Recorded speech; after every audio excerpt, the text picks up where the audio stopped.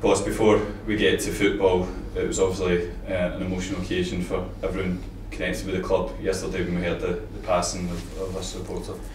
Yeah, you know, feeling bad as we were with the result, and disappointed. You know, that was paled into significance when I got the message on the staff group chat, really, from the doctor at 1:30, really, letting us know the passing of Colin. So, you know, I wasn't aware of anything at the time and before I left the ground, but real sadness and obviously a real traumatic time for the family and his son having to deal with that at the time. I don't think death for any family is difficult to contend with, but when someone goes out to watch a game of football and doesn't come home, it really does hit home. And you know, obviously we're here as a club to try and help and assist in any way, but you know, the players were talking about it this morning as we were the staff.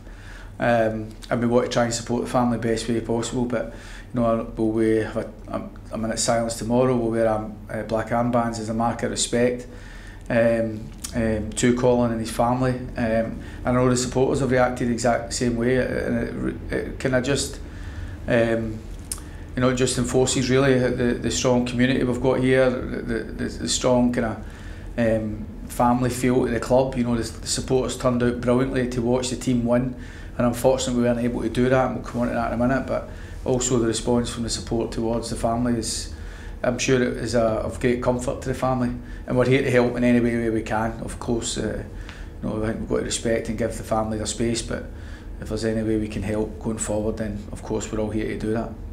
What have the last 24, 36 hours been like for you since the last game, and then having to try and prepare for another? Well, I think we're just trying to dust ourselves down. Disappointing from the game, and when you analyse the game back, we got off to a perfect start.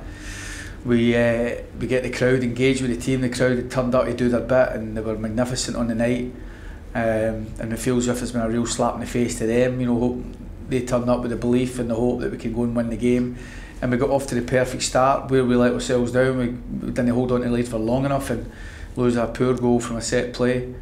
We passed out a few opportunities, and we played with two strikers to try and carry that threat. And we had a couple of opportunities to go and get that second goal. The disappointing aspect for me is we lost a bit of control of the game that last half hour. And in particular, when we lose the second goal, the reaction isn't what it needs to be here, and that's got to improve. Felt as though the situation all became a bit too much for some of the players, and we've got to try and roll our sleeves up and go again. There's still plenty of the game to go, and that aspect of it was disappointing. So you always remember how the game finishes, and unfortunately for us, we were a poor version of ourselves in that last part of the game. So it's important we try and respond to it. You know, there was some aspects of the performance was good. I thought Fraser Murray, Chris Burt were very good in the game and carried a threat. We'd hoped in those wider areas, and them being selected for that was part of the reason for them in getting at their full-backs in the wider areas. But I think by and large we could do with get one or two back as well from injury, and to try and make us stronger in certain areas. But we should be good enough to still win the game, regardless. With that team and the squad picked, we should be winning the game, and it's been a real missed opportunity for us. You were hoping possibly one would make it back for tomorrow. Is that going to be the case, do you think? Yeah, we've got Blair Alston back in training, which is a help. We still don't have Scott Robinson, and while others are improving, we don't feel as though anybody else is going to make the game. We've got a couple of knocks from the game the other night as well, so we'll see how things play out over the next few hours. The players have trained this morning, so we'll see if there's any reaction to one or two from that.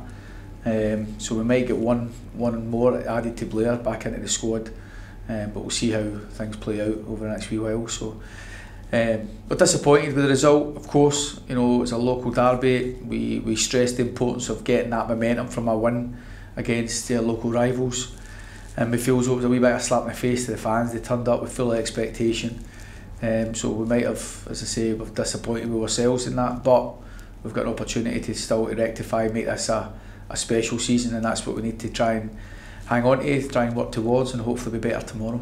I was obviously looking for that more belief from the players.